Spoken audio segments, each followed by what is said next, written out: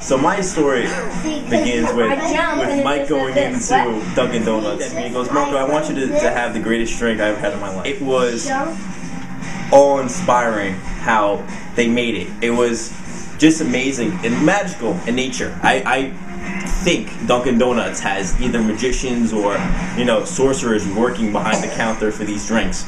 And what they do is they got cups made out of gold and shaved ice. In front of you, they put it right into the cup, poured the orange juice, and when I tasted it, it wasn't orange juice with ice. It was orange juice with shaved ice. It was delicious, and I thanked Mike for an experience that I had with him.